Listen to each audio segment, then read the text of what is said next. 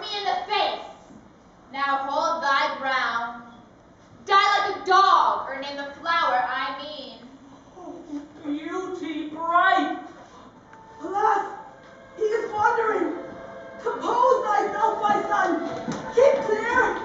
Keep clear. I'm dizzy with excitement. He is mine. Oh, cheer up, sonny, cheer up. Wish I could give him a good dig in the ribs. Heaven knows my shanks are quivering with fear. He shouldn't get his wits together again. Oh, for a cooling draught of old Paris tar. If it weren't contrary to etiquette, I'd like to run to the kitchen for a glass of brandy. Death thou didst ask for, death thou hast received.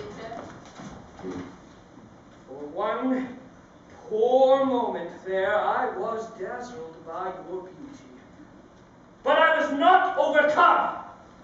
This magic flower by which the soul is lit, which makes the heart tremble with dreaming it, this magic rose of all men's fiery dreams, which, under soft moss, hides its gentle beams, which is with beauty sweet and goodness shy, yet bears the hope which holds the heavens on high. This magic flower, a purest ray divine. This flower is love, dearest. Your love and mine. Praise be the Lord! Praise be the Lord! Here I can't stand this any longer! Oh, victory, your majesty! Hail! Victory!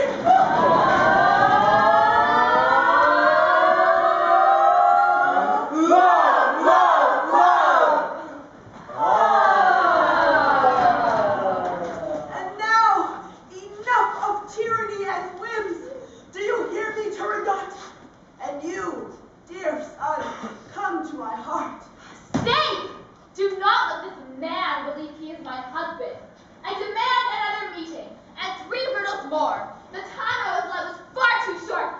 Stay! False and cruel child, the game is plain. Thou shalt not so begin a second time. The edict has run out and is surrendered into the keeping of my minister. I beg 1,000 pardons, your majesty, but we really can't do with any more of these riddles. Heaven knows we can't do with any more of this head chopping. Heaven knows, as if they were nothing but lettuces. The young man there has guessed right. The edict must be executed in its entirety. The bride cake has got to go into the oven. What do you say, my dear Lord Chancellor? Must be executed in its entirety.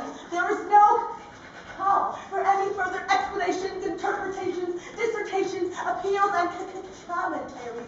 What do our learned doctors say? Must be executed, must be executed, in its entirety, decision final, irrevocable. Straight to the altar, then. This stranger prince will now reveal his birth and name. The Bring me a respite, father! Not 1 minute. If you would have me living. Father, father, grant me another day, another contest. I cannot bear the shame of it. I'd rather die than be subject to that coxcomb there. Die rather than be wife to that proud boy.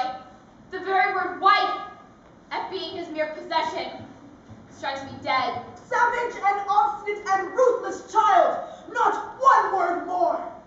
Come, gentlemen, let us go. No! Fair, cruel mistress of my heart, I pray you, sire, grant her the respite. For how can I be happy if she hated me? And what avails my love breeding but hate? If I have not the power to touch her heart, then let her be free. I do not claim my right. If you could see into my heart that bleeds, torn as it is, you would be merciful. You are determined I shall die. So be it. Grant her another match. My life is cheap. No more of that. On to a temple. On. The games are over now, imprudent youth. So be it then. To the temple I say too. But on the altar steps, your daughter dies. Dies? My lord and master, and my princess you, I beg of you to grant me my one desire. I will myself set my unbending queen 1 riddle now, And this is my riddle. Who is that king's son, and of what stock is he, who was a beggar, porter, menial, yet in good fortune a more unfortunate? Woman without a heart, guess here tomorrow in the court his and his father's name. And if you cannot, take pity on my pain, appease your heart and refuse your hand no more. But if your cunning can tell you these two names true, then your pride may drink its fill out of my blood. Stranger, I take the bargain, it shall hold. Alas, new fears, new hope is beckoning. I do not take the bargain.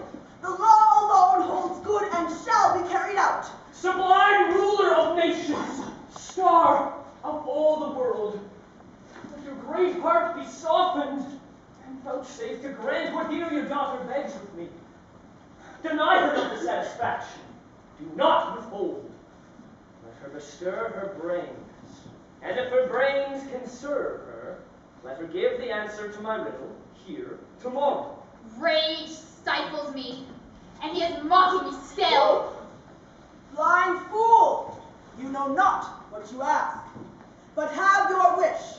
Another contest there shall be. If she can name the names, we will not force marriage on her. But you, for I forbid new carnage, free and scatheless, go your way. Now follow me. Blind fool, what have you done?